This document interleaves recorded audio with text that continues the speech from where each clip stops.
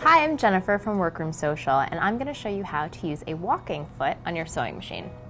So, this is a walking foot, and a walking foot has feed dogs, these little teeth, that move up and down with the feed dogs that are on your sewing machine. You'll see the feed dogs right here on the sewing machine. And this is what pulls the fabric through the machine.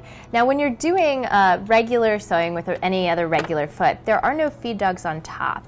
But sometimes you want something pulling that top fabric along with your bottom fabric. It's really great for quilting when you're sewing lots of layers of thick fabric. And it's also good if you're sewing slippery materials, thick slippery materials like vinyl or leather. So to install the walking foot on my machine, I'm just going to make sure that the presser shank here is up, and then I'm going to unscrew the screw, and we saw that this shank fell off. That's fine, we'll put that aside. And with a walking foot, you want to make sure that your needle is a little bit low.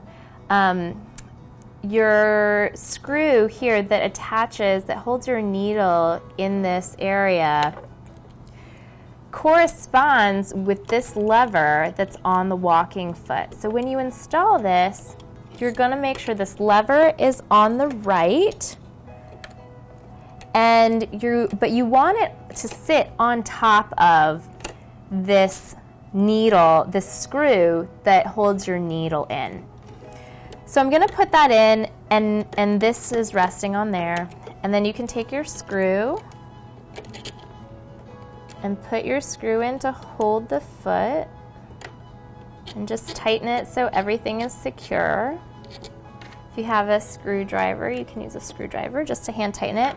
And now you can rotate the wheel to bring the needle back up. And you can see as the needle comes up and down, this lever is resting on this piece and moving with the needle. And so that's what controls these upper feed dogs. So once you have your walking foot installed, let's go ahead and try it. I have two pieces of fabric right here. I'm just going to align my raw edges and put the fabric into the machine underneath the presser foot. My thread tails are to the back, and I'm going to line up the raw edge with my seam guide at 5/8 of an inch. I'm going to lower the presser feet, and I'm just going to sew. And now you can see as I'm sewing, the feed dogs on top are pulling the top layer with the bottom.